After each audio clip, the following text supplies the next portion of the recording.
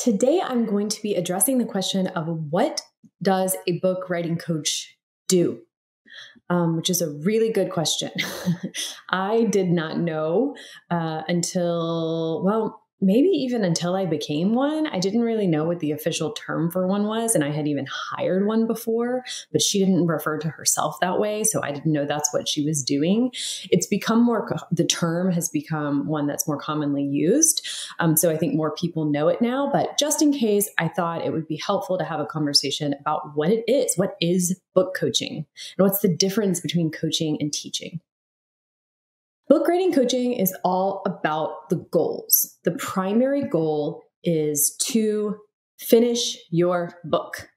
The work isn't done until your book is done. Work isn't finished until you are finished writing your book. How many more ways can I think of to say the same thing? When I coach people, they finish their books. That happens because that's why we're doing it. It would be like if you were coaching someone to run a marathon and they didn't run the marathon, you would not consider it a successful relationship. This is different than every writing class I ever took, even the ones that were about book writing. Even in those, the goal never seemed to be to finish a draft. And no one in these classes I took ever seemed to finish a draft. It wasn't expected. It wasn't part of the promise. So coaching is different in that way. The goal is to finish the draft. And while that is the goal, that's not the only goal. Okay. There are other goals as well, specifically to write well. So to finish your draft and for it to be a good draft.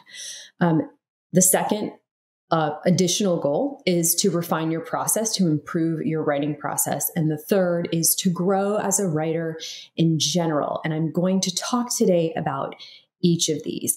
But before I do, what is coaching? Like, what does it actually look like, right? Like what happens in a coaching relationship? Most commonly, it's regular meetings, one-on-one, or in a small group.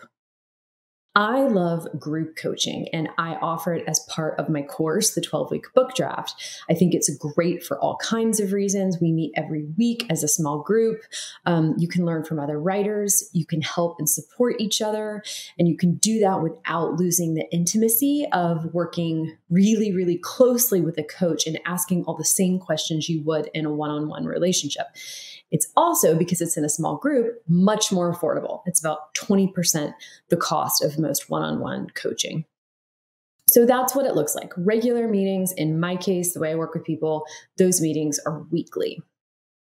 All right, let's talk about these additional goals. So big goal is to finish your book. But in addition to that, there are some other goals with coaching. The first is to work on craft. A good book coach works on craft with you and teaches you, by that I mean teaches you how to write better. So here's some examples of questions that have come up in my group coaching calls. How do we get rid of the saggy middle?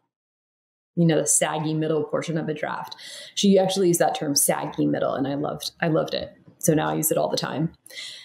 How do I work more tension into my scenes? How can this beginning be stronger?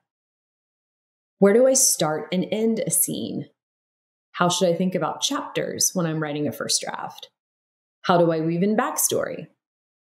How do I balance multiple points of view? How do I write an effective character description? Okay, I just plucked a handful of questions that have come up, but these are all questions I would categorize as craft questions. They're about how to make your book better, how to write well. And this is very much a part of coaching, at least the way that I do it.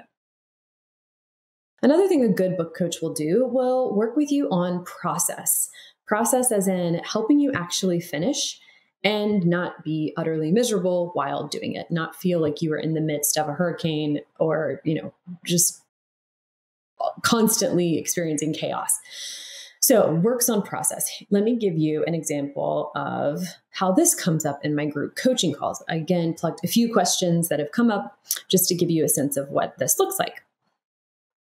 Where do I put ideas I'm having for future scenes?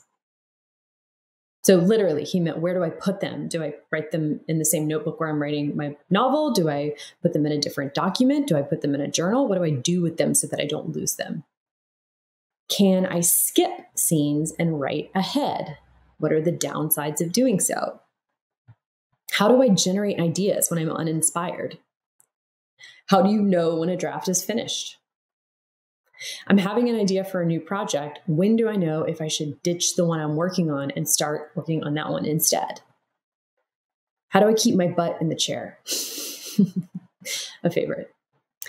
Okay, so that gives you a taste of the sort of process questions that come up in coaching. And these are really important ones to tackle because these are the ones that, these are the questions, these process questions that are not addressed in most traditional writing classes. These process questions are the things that get in the way of you finishing. These are the reason why people I work with actually finish writing their books, especially when they haven't before. Because unless you have support to work through obstacles like this is where the pitfalls are. This is where people, they fall off the wagon and don't get back on. I don't know if that's an appropriate analogy there, but I went with it. All right. And then the third goal is also involves craft. It's helping you to become a better writer overall. So not just craft choices in this particular book project, but learning craft skills that you'll carry into future projects as well. There are certain skills that you just have to learn once, and once you learn them, you never forget them, like balancing dialogue and context and backstory. You have to learn that once for me. I draw a triangle and then you never forget it.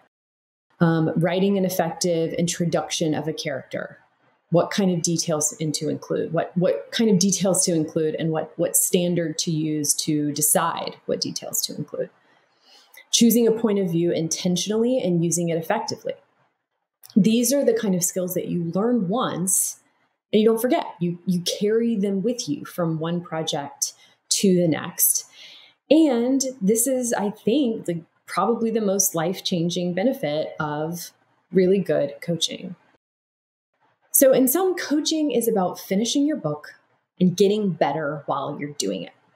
As my fellow writing coach who I co-host Craft Talk Book Club with, Nicole, she and I like to say it's about getting better while having fun. Everything we do is about getting better while having fun. That's the whole point. We want to be improving, but also having fun. Otherwise, why are we doing it? In the next episode, I'll be talking about 3 signs that you're ready to hire a book writing coach. So be sure to check it out. Thanks for being here.